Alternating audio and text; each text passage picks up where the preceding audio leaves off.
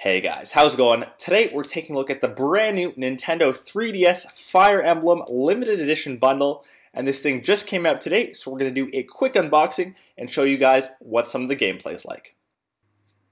So the 3DS has been out for quite some time now, and all that's different from this version is that special logo or decal on the front of the 3DS that'll differentiate it from the classic 3DS. Also, it comes with Fire Emblem Awakening pre-installed, as well as a 4 gig SD card.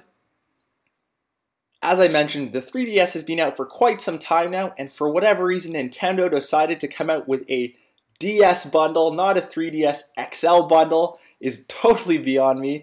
They'll definitely have to write to Nintendo or ask why their, brainiacs or geniuses decided to come out with a DS when the XL is so much better, bigger, more real estate, and it definitely would, in my opinion, be more of a selling factor. But anyways, here's the 3DS bundle. As you guys can see, that special Fire Emblem decal on the front, and it's in a royal blue glossy finish. As we open up the system, you'll see that the color scheme is the same. However, there are no more decals or logos on the inside. And for around 200 bucks, I guess you can't complain too much since you have that sweet emblem on the front.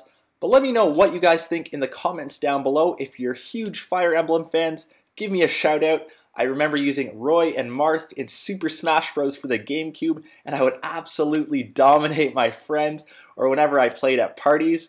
And heck, I might be even doing this as a giveaway, so thumbs up for that one, and make sure you guys post down in the comments below why you guys love Fire Emblem so much.